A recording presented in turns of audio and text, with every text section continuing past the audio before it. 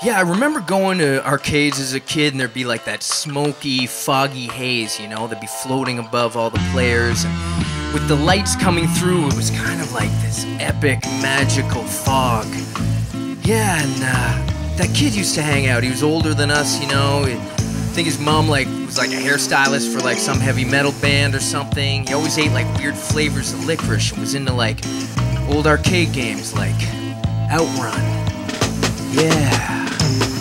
He had a brush cut and a rat tail, right earring and true to form, a beret and a Bones t-shirt were his uniform, shorts in the winter, Walkman in palm, smoking DeMauriers he stole from your mom. And if you ever happened to go to his house, he had Transformers in packages but wouldn't take them out. Knew more dirty swears than a Dartmouth sailor. The only kid I knew who liked the Hartford Whalers. Obsessed with Star Wars, Star Trek, Gundam, new aliens, weird names, and where they come from. Like Snaggletooth, that dude in the red suit. Yeah, he's a Styvian named Tequil.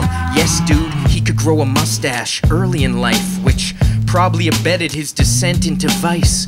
We used to pay him to rent restricted movies like Predator and anything with ninjas or boobies. Whatever happened to your friend's brother? I haven't seen him since like grade 10 summer. He used to drink too much pop and get a stutter. Yeah, I remember your friend's brother. His favorite movie was Blade Runner. He beat us up when we were way younger. Your friend's brother. Yeah, he lived in that building with the red shutters. Yeah, he used to date that girl who worked at the bowling alley that had Miss Pac-Man. Yeah, she always smelled like Glade plugins and loved Sailor Moon. Yeah, he had rookie cards of Lemieux and Gretzky. Worked at Zellers, got a discount on Pepsi. Where he'd steal He-Mans, he gave me an Orco. Could beat Super Mario 1 without the warp zone. Video games? Pfft, he was a pioneer. Had a Japanese Nintendo, it looked kinda weird. Like his cousin Kevin who'd eat joints. Got a skateboard from saving popsicle peak points. I don't care who you are, that takes a lot of popsicle sticks. He'd see people eating popsicles and follow them and shit. Pick them out of the garbage, dude didn't care. He had a necklace with the tooth of a bear. He said it gave him power over women and pets. Loved comic art, Stuart Immonen's best. But the more we all knew this stuff about him, the more nobody really knew much about him. Whatever happened to your friend's brother? I haven't seen him since like grade 10 summer.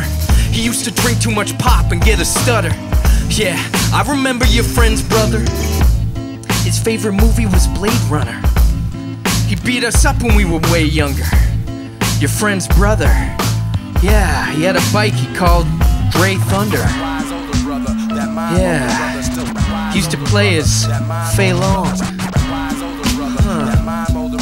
But what happened to him? These days, where is he? Well, nobody knows for sure, hardly any remember. But there's a few connoisseurs who came before me, tried to do research, find out how much of his rep had been besmirched. We jog a memory and fondly reflect, but most recollections are foggy at best.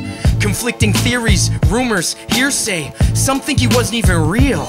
Weird, eh? There's whispers he got a job in CGI after spending time as a squeegee guy in PEI or the South Pacific. Now, I don't really know about the specifics, they're cryptic and seem to rustle bones.